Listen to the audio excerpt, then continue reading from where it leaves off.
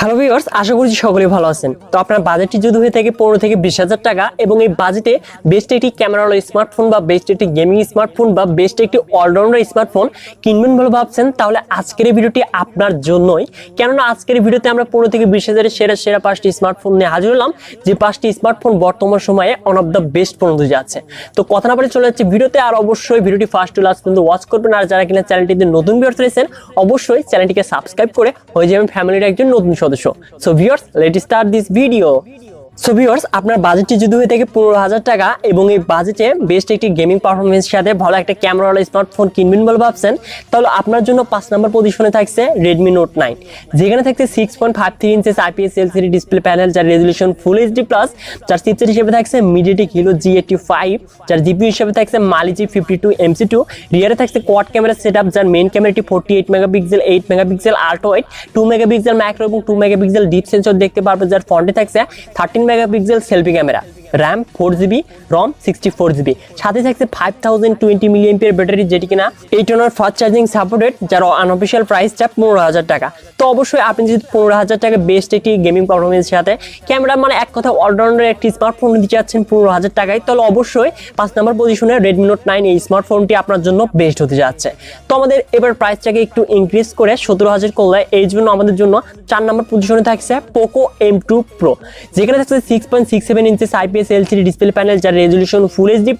যেখানে থাকছে Qualcomm Snapdragon 720G, যেটি কিনা 8 ন্যানোমিটার আর্কিটেকচার তৈরি একটি অক্টা-কোর প্রসেসর, যার সর্বোচ্চ ক্লক স্পিড 2.3 GHz, যার জিপিইউ হিসেবে থাকছে Adreno 618, রিয়ারে থাকছে কোয়াড ক্যামেরা সেটআপ, যার মেইন ক্যামেরাটি 48 megapixel, 8 megapixel ultra wide, 2 megapixel macro এবং 2 মেগাপিক্সেল ডিপ সেন্সর দেখতে পারবো, যার ফ্রন্টে থাকছে 16 megapixel selfie camera, RAM 6GB, ROM 64GB, সাথে থাকছে 5000 mAh ব্যাটারি, যেটি কিনা 33 ওয়াট ফাস্ট চার্জিং সাপোর্টেড এবং এই স্মার্টফোনটির আনঅফিশিয়াল প্রাইস 17,000 টাকা। তো অবশ্যই 17,000 টাকায় এই স্মার্টফোনটি আমার কাছে বেস্ট একটি প্যাকেজ মনে হচ্ছে, এই জন্য এই ফোনটিকে আমরা 4 নম্বর পজিশনে রেখেছি। তো এবার আমাদের প্রাইসটাকে আরেকটু ইনক্রিজ করে 20,000 করলো, আমাদের জন্য 3 নম্বর পজিশনে থাকছে Redmi Note 9 Pro Max, যেখানে থাকছে 6.67 inches IPS LCD display panel, যার রেজলিউশন ফুল HD+, যেখানে থাকছে Qualcomm Snapdragon 720G, যার জিপিইউ হিসেবে থাকছে Adreno 618, রিয়ারে থাকছে কোয়াড ক্যামেরা সেটআপ, যার মেইন ক্যামেরাটি 64 megapixel, 8 megapixel ultra wide, 5 megapixel macro এবং 2 মেগাপিক্সেল ডিপ সেন্সর দেখতে পারবেন, যার ফ্রন্টে থাকছে 32 মেগাপিক্সেল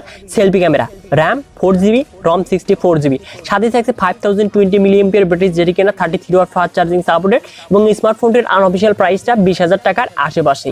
এবং এই বাজেটে আমাদের জন্য দ্বিতীয় নম্বর পজিশনে থাকছে। তো স্মার্টফোনটিকে আমরা অলরাউন্ডার প্যাকেজ দিয়েছি, তো অবশ্যই 20,000-এর সুপার অ্যামোলেড ডিসপ্লে প্যানেল দিচ্ছে এই স্মার্টফোনটি। তো 2 নম্বর পজিশনে থাকছে Redmi Note 10 স্মার্টফোনটি, যেখানে থাকছে 6.4 ইঞ্চের সুপার অ্যামোলেড ডিসপ্লে প্যানেল, যার রেজলিউশন ফুল HD+, যেখানে থাকছে 1100 নিটস পেক ব্রাইটনেস, যার চিপসেট হিসেবে থাকছে Qualcomm Snapdragon 678, যেটি কিনা 11 ন্যানোমিটার আর্কিটেকচারে তৈরি একটি অক্টা-কোর প্রসেসর, যার সর্বোচ্চ ক্লক স্পিড 2.2 GHz, যাতে জিপিইউ হিসেবে থাকছে Adreno 612, যার রিয়ারে থাকছে কোয়াড ক্যামেরা সেটআপ, যার মেইন ক্যামেরাটি 48 megapixel, 8 megapixel ultra wide, 2 megapixel macro এবং 2 মেগাপিক্সেল ডিপ সেন্সর দেখতে পারবো, যার ফ্রন্টে থাকছে 13 মেগাপিক্সেল সেলফি ক্যামেরা,